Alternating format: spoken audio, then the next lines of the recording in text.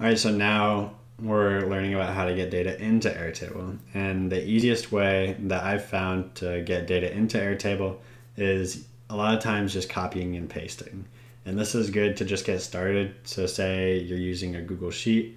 Airtable has slowly learned how to find different fields, but they're not quite there yet. Maybe by the time you're watching this, they're pretty good at it. So what I would do in that case is just come up here and create empty table. Well, actually click import data and then choose whichever one you're using. So choose a CSV file, choose a Google Sheet, Excel, numbers, Access, etc. And that's really gonna allow you to just import it and have Airtable figure out what the field types are. You're still gonna have a little bit of editing if I'm guessing right, but that's a really easy way to do it. Another way is just copying and pasting. So in my project tracker, say I just created this and I don't like it anymore.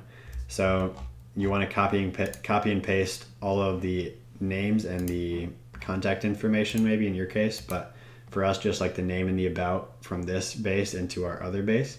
And so to do that, I'll show you how I'm going to do this as well. So I click on the first cell, I hold shift and then hit the right key once to get it to be these first two. Still holding down shift, never let go. I'm going to hold shift and hold the command key at the same time. And now I'm going to hit the down key and it's going to highlight all those. Now I lifted my hands up so they're not on the keyboard anymore, and then I'm just going to press Command C, so copy. So it'll say 28 cells copied. And then if I come over to this base, and this could work similarly with your Google Sheets or your Excel, you can just press in this first one. So the first column in that other base was the name. So I'll just come in here and press on the name field and then press Command V. It'll ask you to expand the table. Just click continue if you want that data in here, and that'll be perfect. So all of that data came in, just copied and pasted. So that's one way to do it. Another way, like I said, is you can come up here and import data.